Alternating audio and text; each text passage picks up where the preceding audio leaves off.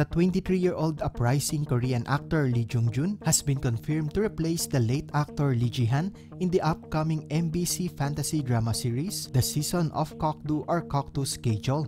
It can be recalled that Lee Ji-han, who passed away at the Itaewon Halloween Incident on October 29, was supposed to play a main role in the said drama. Lee Jung Joon is relatively a newcomer like Lee Ji-han in the drama industry, but his performance as a rookie actor was greatly praised, especially for his performance in the massively popular Squid Game last year. He will be replacing Lee Ji-han as the ex-boyfriend of the lead actress Im Soo Hyang.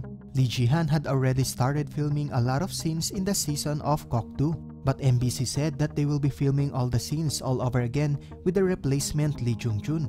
It was recently discussed that Lee Ji-han scenes could be preserved, but MBC decided that it would confuse viewers if he got replaced by mid-season. So they think that this is the best decision for the upcoming drama moving forward. What happened to Lee Ji-han in the Itaewon Halloween Incident was really unfortunate, but while he will always be remembered in people's hearts, everyone will have to move on at some point in time.